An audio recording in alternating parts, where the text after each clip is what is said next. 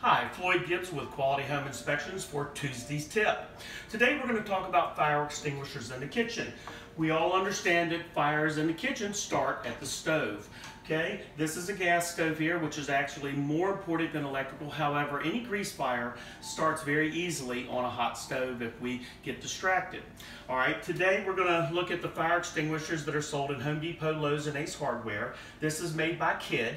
It's a small, compact one that would handle any kitchen fire that we would have. It is very easy to use. It does have instructions on it.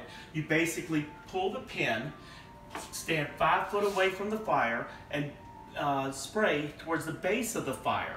Once the fire is out, go over and turn any of the electrical or the gas off, and then it should be fine.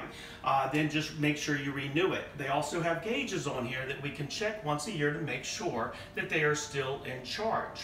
Put them somewhere located that you can get to it close by, because again, when it happens, we are panicking.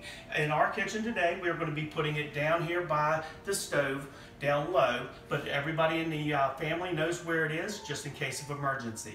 So again, Quality Home Inspections, we care about you and your home, and that is Tuesday's Tip.